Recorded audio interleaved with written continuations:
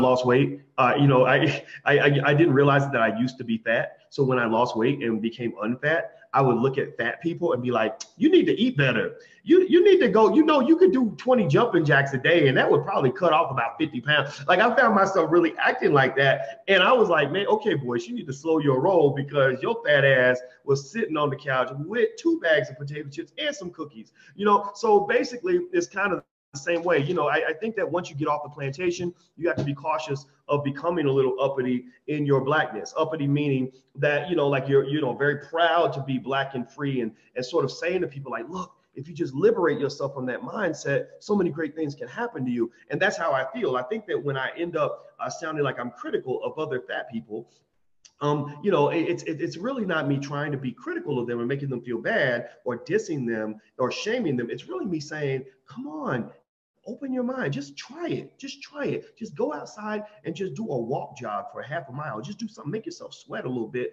and you're going to love it. When I lost weight, I felt so good. I feel so free. I feel so happy, and so the same thing is true for Black people that are still, sort of trying to make their way on the plantation. The corporate plantation, and CNN is a corporate plantation. Make no mistake about it. The plantation is a place that is rife with mental illness driven by racism. These people, these are some sick fucks that run CNN. And they're not good people. They don't like Black people. Roland Martin used to be on CNN, and me and Mark and Roland used to appear on all the same shows and all this stuff back in like 2006, 2007, when we used to all do the little circuit. It's like a little circuit where you just, because I've been on CNN, guy, probably hundreds of times. I don't know how many times. And I remember having a conversation on my porch in 2007, 2008 with Mark Lamont Hill. And we were talking and I said, and at that time we were talking about like, I wonder how much these commentators make. I wonder, if how hard it is to get a deal, like who you got to talk to. And I remember Roland, I think, had gotten his deal with CNN. He was on CNN all the time at that point, getting paid. And it's good money. It's like, hundreds of dollars per appearance, maybe $1,000 every time you go on. It's something crazy like that. It was something nice at the time.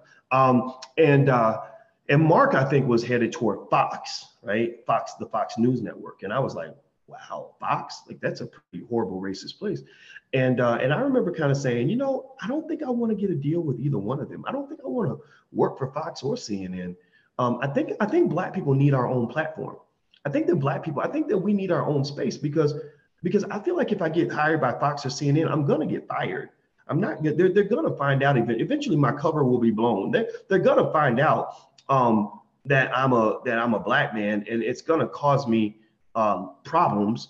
And so rather than doing all that, let me just save you the trouble. I'll just fire myself in advance. And that's probably a defeatist approach. Maybe that's not even the healthiest way to look at it, but I didn't really trust those people. I just never trusted white corporations. I don't trust white people as a group. I don't trust white thinking. I don't trust any of that. It doesn't mean I don't like them. It just means that I'm kind of looking at you like, okay, how's this going to end? How's this going to go? Do you really accept me? Are you really aiming for diversity? Diversity is something that's probably impossible for you to do, because true diversity means you're sharing power. It means my idea can be on the table, your idea can be on the table, and both ideas will be respected equally. I don't feel that that CNN is that kind of environment. CNN is a racist organization. And so years later down the line, I think Mark got fired from Fox because, again, they found out he was Black. His cover got blown. They found out that he supported Assata Shakur, which I think Assata Shakur is fine. I don't feel like I have to be scared to say that. I think Assata Shakur is a hero. I think she's a great Black woman. And I think it's quite feasible that all these charges against her were I think a lot of this is bogus. I trust Assata Shakur more than I trust the police. If I had, a choice between being at Assata Shakur's house and being in a police station, I'd rather be at Assata's house. I feel safer in Assata's house. I would not feel safe in a police station. But they fired him, from Fox. And then Roland Martin got fired from CNN, again, for being a little too Black in the sense of kind of exercising his right to freedom of speech. I think it was the LGBT thing that got him. So when you piss off the white liberals, you're gonna go down. If you remember that they let you on the bus, but they will never let you drive the bus. They will let you in the house, but they'll never let you own the house. They will let you be a part of the team, but they will never let you be the team captain. They don't want you to be the coach. They don't even want you to be the star of the team. And so basically, when you have these moments where you get caught being Black, that's when you start seeing people get fired. So just like I had anticipated, because at the time I know also I had gotten into a big back and forth with Bill O'Reilly. And at the time I was a little more naive. I thought CNN and the white liberals would have my back in this battle with O'Reilly. And what happened was the battle with O'Reilly, you can go look it up. It was over Michelle Obama. He made a joke about lynching Michelle Obama or something like that. And I just went in on his ass. You know, every time I went on, I ate him up. And at first, CNN was very supportive of that. They were like, yeah, that's right, go get him, blah, blah, blah. But then something just suddenly changed like that. I think they felt like it got too heated and over the top. And I remember Juan Williams. I referred to Juan Williams on Fox, who runs up behind Bill O'Reilly. I referred to him as the happy Negro.